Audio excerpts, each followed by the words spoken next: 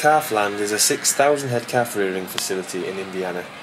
The site is rearing calves for Boss Family Farms and has 3,000 calf hutches.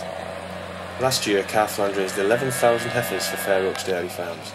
A further 3,000 steer calves were reared for beef. Bucket reared calves are fed a starter diet, which includes protein pellets, oats, and flaked and whole maize. Calves are weaned at 58 days of age and enter dry lots at around 70 days of age, where they are fed a forage-based TMR diet. At 5 to 6 months, heifers are transported to a growing facility 18 hours away in Colorado.